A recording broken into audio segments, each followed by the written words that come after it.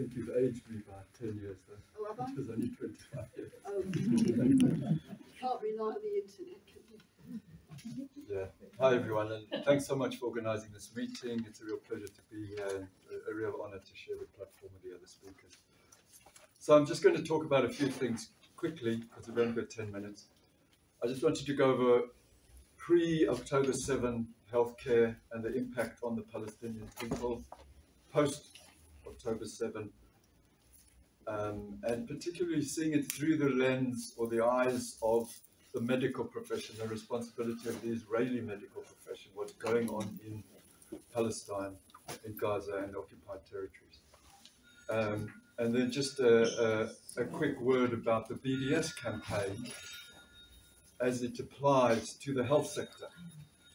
I think there's a lot of promise to extend the BDS campaign much more widely into the scientific, medical and professional sector. I'll come on to that. Okay, so before October 7, and these figures are all before October 7, the Nakba, the military occupation, the ethnic cleansing, and the whole Zionist project obviously had huge implications for the health of the Palestinian people, just as it did in apartheid South Africa. You might hear I'm South African from my accent. And in fact, I worked with the Anti-Apartheid Health Committee nearly 40 years ago now.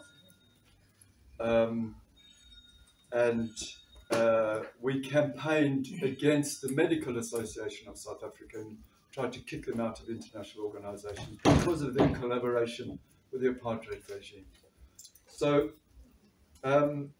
just some statistics for you. Life expectancy figures, Palestinians in the OPT, 73.5, Israel, 82.5. That's almost 9 years longer for Israelis. Infant mortality rate is 6.2 times greater for Palestinian children. That's kids under 1. How many of them died per 1,000 births? Maternal mortality rate per 100,000. Palestinian women, 20. For Israeli women, 3. The number of doctors per 1,000 residents. In the West Bank, it's 1.5. In Gaza, it's 2.8.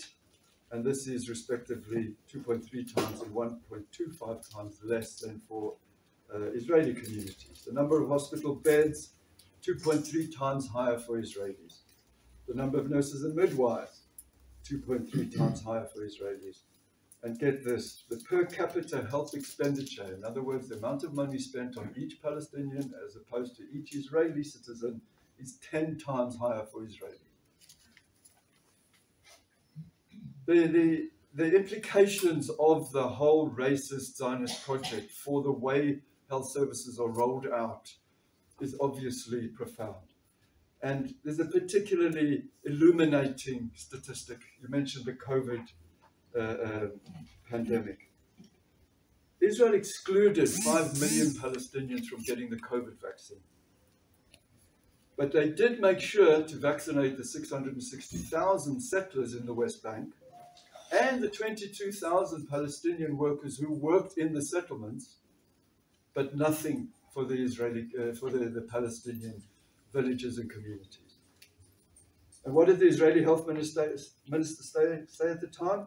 It's not Israel's job to provide them with vaccines. And of course it is. As you all probably know, under international law, the occupying power has the responsibility to the fullest extent possible to provide services for the occupied population.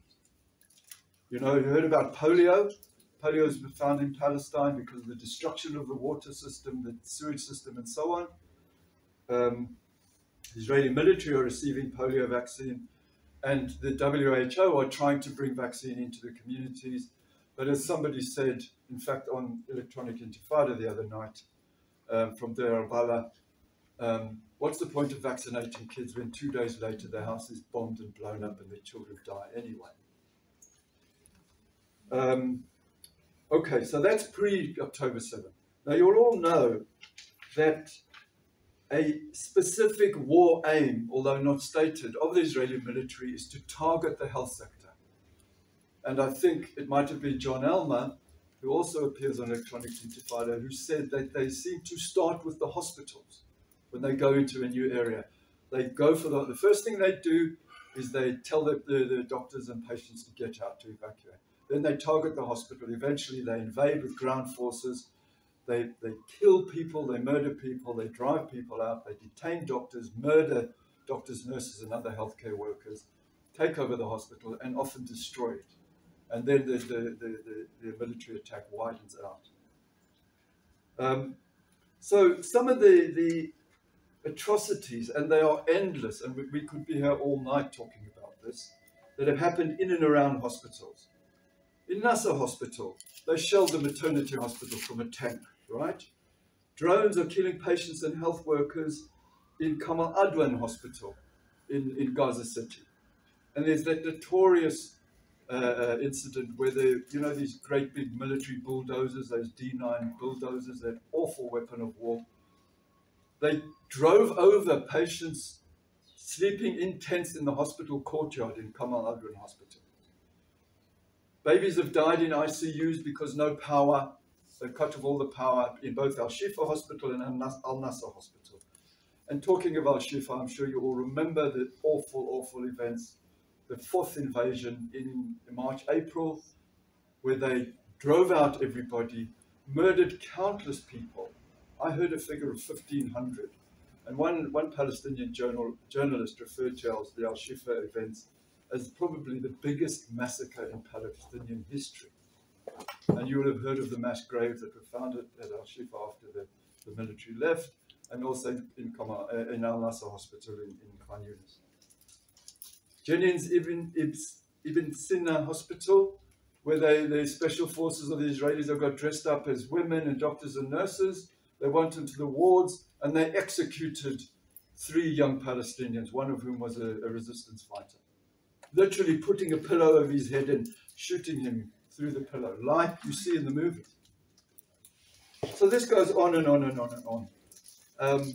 But then moving on to the wider implications of the genocide and the impact on families and communities and so on. Again, I don't need to spell this out in great detail because I'm sure you can all imagine it if you don't know the actual figures. But there have been some heart-rending and almost impossible to watch interviews with some of the doctors that have come back from Gaza, particularly one that struck me, Dr. Mark Perlmutter, a US surgeon, who spoke about, he said that the amount of carnage against civilians was greater he'd seen in 40 missions to war and disaster areas over the last 30 years of his career. He talked about children being incinerated and shredded. Those were his words. It was unbearable to listen to and to watch. Toddlers being shot in the head, in the middle of the chest, targeted by these monsters in the IDF. So, I mean, as I say, I could go on and on, but I don't want to spend too much time going over all the atrocities and all of that, because that's a downward spiral. I just wanted to spend a couple of minutes talking about the collaboration and complicity of the Israeli medical profession. Throughout, from 1948 onwards, they have been complicit in the whole Zionist project. And we see it in spades when it comes to the genocide. They have been absolutely silent over the whole siege and blockade in Gaza. All of the atrocities in the health sector, nothing, said nothing. You remember the doctors who signed that letter, bombed the hospitals just before Al-Shifa in November last year? 82 Israeli doctors talked about Palestinian people as wasps and snakes, and they should be exterminated. It's the right and duty of the IDF to bomb the hospitals. Doctors coming out from detention are talking about being tortured and neglect of patients in Israeli jails. The complicity of doctors in the jails taking part in the torture, beating patients, refusing their medical treatment, severe injury and deaths have arisen because of it. Now, I'll just finish, just 2 more quick points. You'll have heard about Seder Teman, the notorious torture center, one of many spread across Israel. There's a report by B'Tselem, which is called Welcome to Hell, which sets out in great detail what's going on in Israeli jails in terms of torturing prisoners. It's routine. Just put the phones off, everyone. Sorry.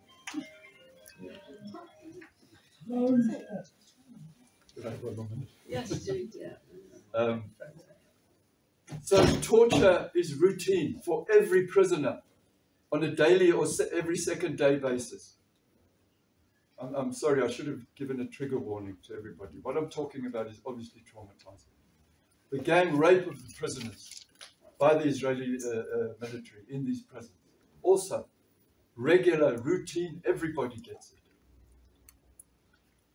Now, what happened in that case?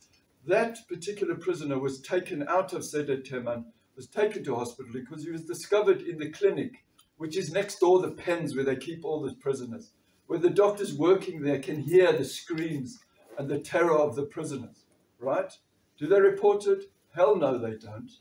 They did transfer this prisoner. He was operated on. The extent of the injuries, they ruptured his rectum, right, with one of these instruments, whatever they use. So they patched him up. He had to have a colostomy. I don't know if you know, but what happens when you repair the bowel in surgery, you have to have a hole cut in your abdominal wall and you have an opening so that your waste products can come into a bag, because you can't go to the loo through the back passage anymore because that's the traumatized area. What did they do afterwards? The doctors sent him back to Seder Teman. That is totally, totally against the medical code. You cannot do that. It's written up in all sorts of conventions. Then the legal defense team asked the doctor, a senior surgeon in Hadassah Hospital in Jerusalem, for an opinion, who caused the injuries? Guess what he said? The inmate himself. I mean, I won't go into the gory detail of the medical report, but that was his conclusion. So lastly, just to finish, I'm so sorry, Chair. I am abusing you a little bit, forgive me. The boycott campaign in the health sector and in the wider scientific and professional sector, I think, is very important. We've just launched a campaign as Health Workers for Palestine to throw Israel out of the International Association of Family Doctors. We're collecting signatures. There's a conference in Dublin in the end of the month. There's another conference next year in Lisbon of the World Organization. And we are going to drive Israel out of all of these organizations. Who wants to sit in the same room as people who support genocide? Who wants to sit in the same room as doctors who don't speak out about all of these atrocities and these crimes against humanity? And I think there's great potential for this. There are hundreds, literally, of health organizations and scientific organizations where we could get Israel out. So I would urge you all to think about other ways and other areas that we can campaign on the BDS front. It's not only Barclays Bank and the weapons, although they are incredibly important, of course. It's also the scientific and medical and professional sector. Thanks very much.